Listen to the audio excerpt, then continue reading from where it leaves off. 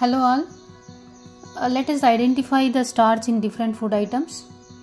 Food items we took here to conduct the experiment are vegetable oil, rice flour solution, raw banana, potato, cooked rice, ripen banana, milk, chalk, dropper, iodine solution.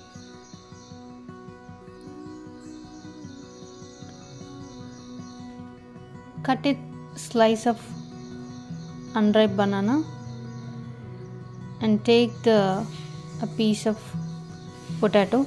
It is a raw potato.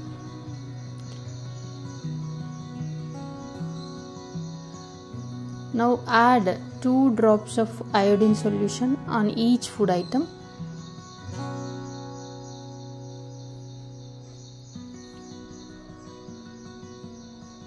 I think you all know the color of the iodine solution, that is brown or yellowish orange.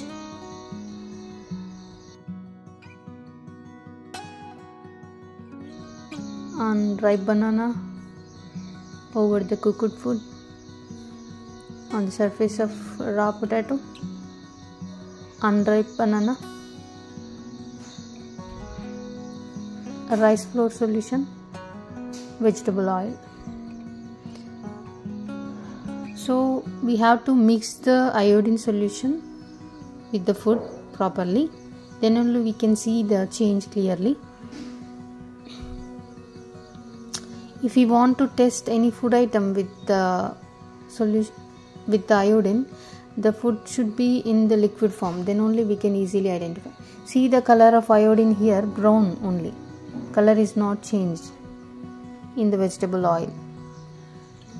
If you see the rice flour solution, the color is turned to black, bluish black. So when a food item turn to bluish black, it has starch in it.